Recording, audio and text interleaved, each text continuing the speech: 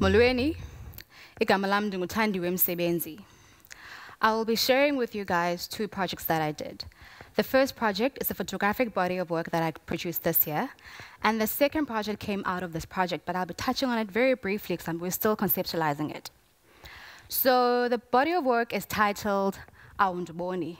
It's a Xhosa word meaning you don't see me. Now, it's got a double meaning, because when you're saying Awundiboni to someone, you could also be saying you are reducing me to nothing. Now, this phrase, I've been reduced to nothing, is something that I'm sure that every single woman sitting here has felt, including myself.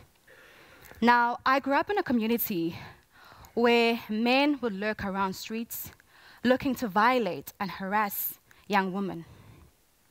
And when I became a young woman myself, I realized that, in fact, I was constantly reminded that my body and the bodies of other women around me were for the ears, for the eyes and hands of the men that surrounded me.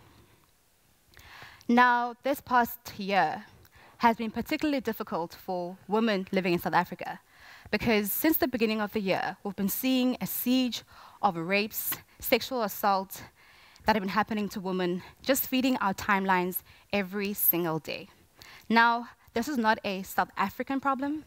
The violation of women's bodies is a problem that is a global one, and it is one that we reduce to just boys' locker room talk. So what sparked this project was an incident that happened to me, which I'll be sharing with you guys. So I was standing back home in Cape Town, and I was waiting for a bus. And as I was waiting there, I saw a man who was dragging a bin, and I could see him in the corner of my eye. And as he walked behind me, he came and he grabbed my bum and he squeezed me. Now, impulsively, I turned around and I threw a blow at him. But unfortunately, I missed. But I hit the bin that he was carrying, and it made a very angry, loud noise, so loud that the noise was vibrating out of the bin. So he walks away, and then he turns around and he comes back. Now, this time, I have bricks on my hands, and I'm ready for him. And as he came close to me, I started throwing the bricks at him, trying to warn him not to get anywhere close to me. But then he started to apologize, and he said that he was sorry. Now, there was something about his voice that was so earnest and so honest. And I remember thinking, okay, so this man thinks that he's entitled to my body, because society has taught him that he is entitled to my body. And when this incident happened, I started to think about all the other experiences that I'd had. I remember walking around in Cape Town and Bree Street, and a man screaming at me that he wanted to lick my body until it was wet, and then impregnate me and make him multiple babies. And I remember my first kiss, it came from a stranger. It was in the public space. He literally threw himself at me and put his tongue in my throat. I couldn't even say anything. I was speechless. And back then, I didn't even know about consent. I did not know that I could say no to this man. So the first time my mother heard any of these stories was at the beginning of this year when I presented this at the Cape Town Design Indaba. And I guess we don't talk about these things because we live in a society where women have to change their behaviors to suit men. Men are never held accountable for these things. For example, had I closed my mouth that day, maybe that man wouldn't have shoved his tongue down my throat, right? So we live in a world that we learn that the violation of women's body has become normalized. So we silence ourselves and we silence our pain. So directly when this happened, I made this image. And when I was thinking about this image, I was thinking about how, as women, we need to hold accountable for things that happen to us. If you're walking around the streets and you're wearing a short skirt, you need to be accountable that someone is going to do something to you, and that is your problem. And so what also happens is, when you start to talk about these things at home, often you're not believed. These things are swept underneath the carpet. So from home already, you learn to silence these things before you even step out into the world. So in creating this body of work, I was really lucky in that I met people, family members and friends who opened up and were telling me about stories that had happened to them. And what I did is I took the stories and I creatively created work about them. Now, the first time I ever learned about rape, I must have been 4 to 5 years old. My mother was giving me a bath, and she told me that, listen here, I want you to know this. You must never let anyone touch you here. And she showed me particular parts of my bodies that I should never let anyone touch. And I guess she was telling me these things because she wanted to protect me, because beyond her eyes, she could not protect me. Now, this thing of rape is something I think a lot of women are afraid of, including myself. It's like this monster that is out to get you, and every day you wonder if you will be next.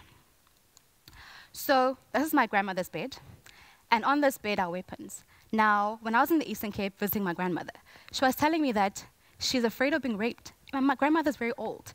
She says that when my male cousin, who's 14 years old, is not around, she makes sure that she sleeps fully clothed and she has weapons under her bed so she can protect herself.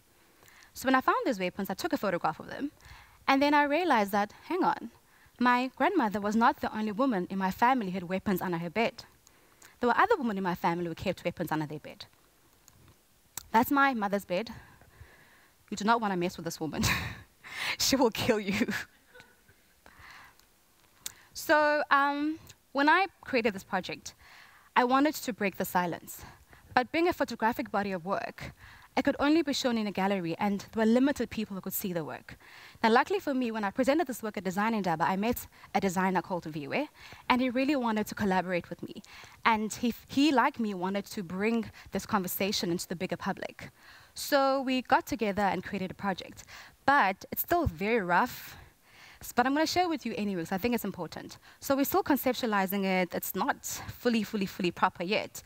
But the idea is that we want to use the VR experience. We're going to have VR and headphones, and we're going to have a physical object, which is going to be the bed. And we're going to put this bed in a public space where people can come and be active. And their story is that, so a person will put on the VR glasses and the earphones, and the idea is that they're walking into a space that they might be familiar with, and as they're walking, there's a sense of fear that starts to build up in them. It could be via sound or footsteps that we put in the sound.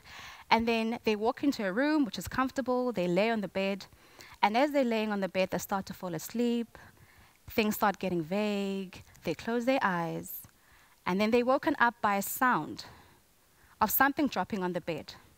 When they open their eyes, there's a dress that hangs on their light, and the dress is dripping of blood.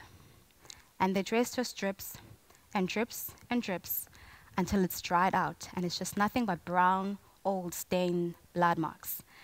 Now, I know that this might sound like a horror story, but it's not. We're still in the conceptualizing phase of this project. And the other thing is that if you noticed in the slides, there are words that are written there. Now, what we try to do is that we're very aware that every time a narrative is created about women, they're the one who are victimized. And what we're trying to do here is to allow men to question themselves so women aren't always victimized. So we're very aware of that.